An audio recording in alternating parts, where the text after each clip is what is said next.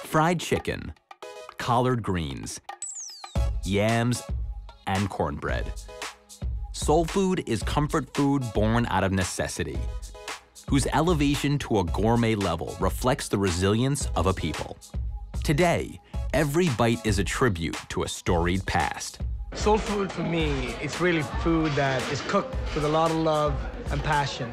Soul food comes with history and an emotional connection. We're telling a story, and it's important that the legacy and that the stories continue. It suggests generations. You think about soul food, you think of mothers, you think of grandmothers.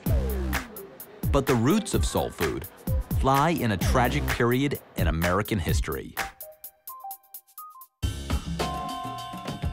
Soul food really starts off as a Southern food. It's a commonly consumed foods among African Americans.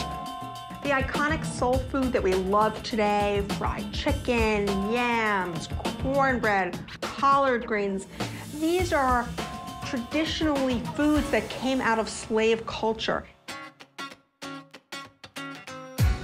The slaves got the greens, the collards, and the chicken wings and the pig feet. It was all the things that the slave owners did not want. These were survival foods that are now the heart and soul of Southern cooking.